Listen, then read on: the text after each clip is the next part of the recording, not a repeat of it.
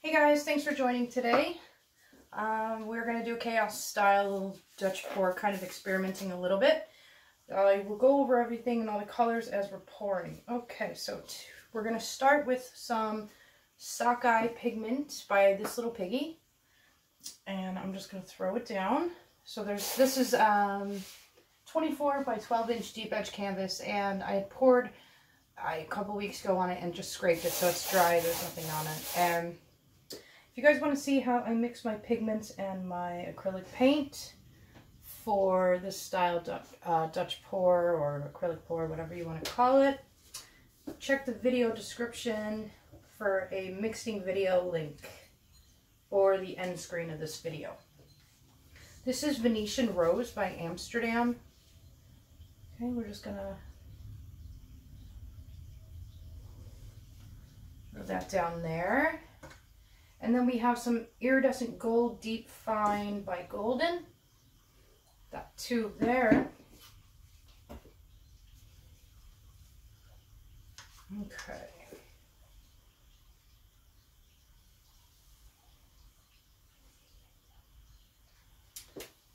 That out of the way, and of course we have my Sea Glass by this little piggy. Gorgeous, gorgeous color. If you guys are going to get some TLPs, definitely stick this one on the list. It's one of my favorites.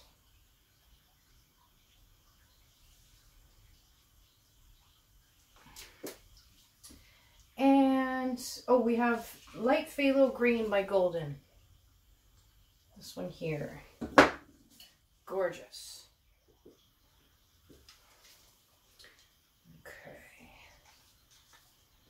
So let's just throw some of that in.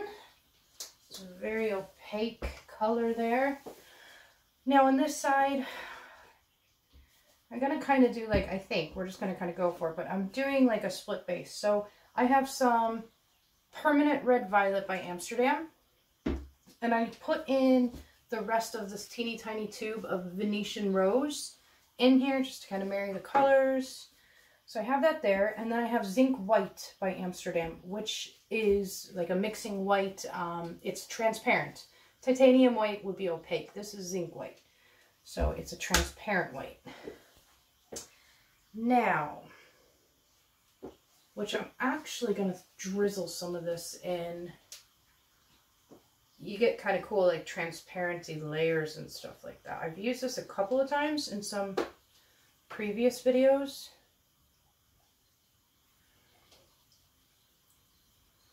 Okay, so again, you guys want to see how I mix my paints and all that. I may be doing an updated video soon, but you could check the description box under the video and you'll get all the information. Okay, my hair dryer is a travel hair dryer. I use Baby Bliss, low and high setting. It's 1200 watt, blows warm air only. So I'm just going to kind of blend these colors a little bit.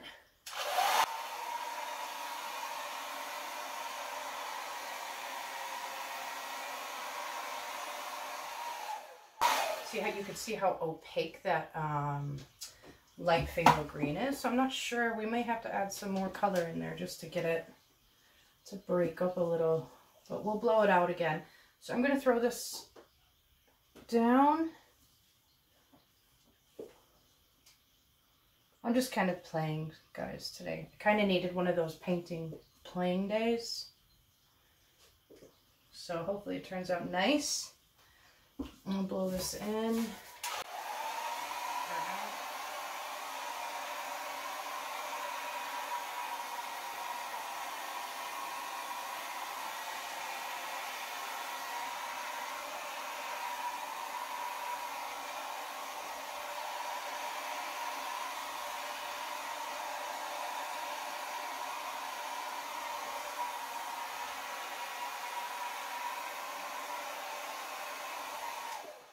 Another thing I should mention is this Permanent Red Violet is transparent. So when I added in the Venetian Rose, which is opaque, it's going to make this one, you know, a little bit more opaque than So that's going to help with your edges. So it won't be so transparent that, you know, you could paint them beforehand if you want, but that does kind of turn your transparent coat, gives a bit of opaqueness to your transparent colors. If that makes sense. I'm probably explaining that horrible.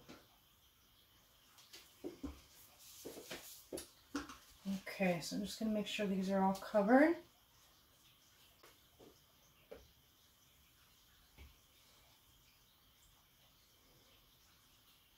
We'll blow some of that out.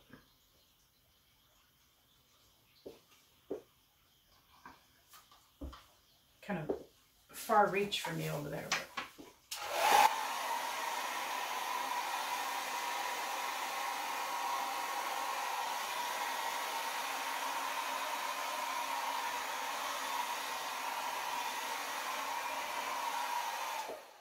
Okay, we'll see what we get. We're just playing. I'm going to blow out some petals and see if we can make something of this potential mess.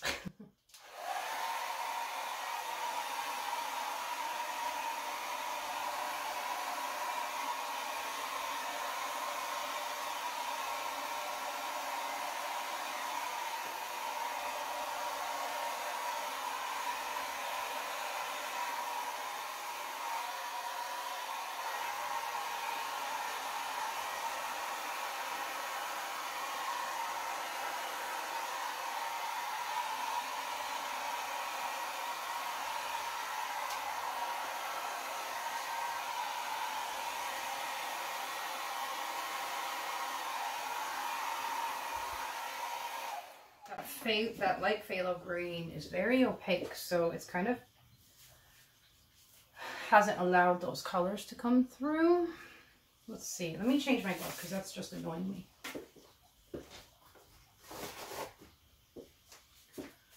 So I should have used less of that maybe, or put that more towards the bottom.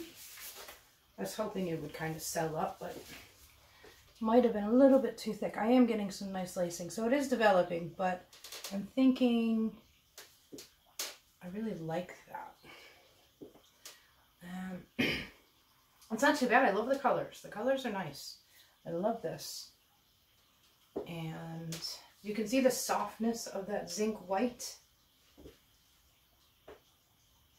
that has kind of made this like really soft and like ghostly. It's cool. Cool effect it gives. I'm debating. It's really pretty. I actually really like it. And the more I'm talking, the more it's developing. So it's just taken. I'm halfway tempted to blow this out a little bit, but I don't. I think I'm going to actually leave it because A, it's still developing, and B, I think it would just, I really like it. So I'm just going to leave it. I'm actually going to leave it. It's really pretty. There is one little, let me get a paintbrush.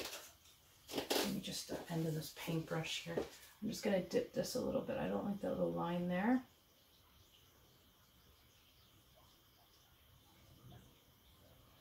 So it's just kind of playing with that kind of, you know how I do like pour my colors down on the dry canvas first.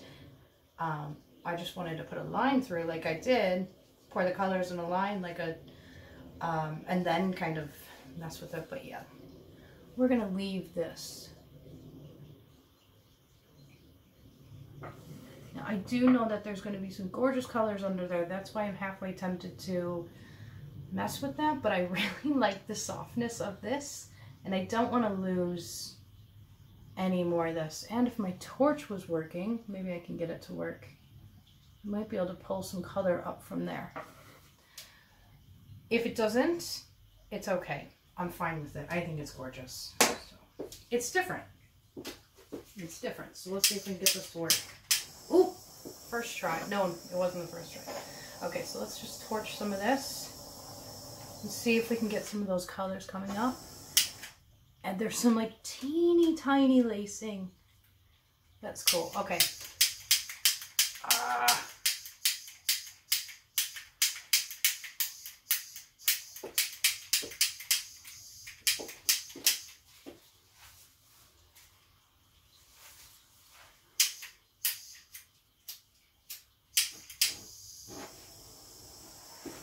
Okay. torch some of these air bubbles really quick before my torch totally, because normally it doesn't work. I'll still have to get a new one. I'm going to bring you guys in for a close-up so you can see this really cool ghostly with that minty, that light phthalo green. Cool color. Very soft. Good mix of color. I'm happy with it. Let me touch up my edges and then I'll bring you guys in. But stick around for the close-up because I really want to show you what that zinc white has kind of done to that light phthalo green color. So I'll be right back.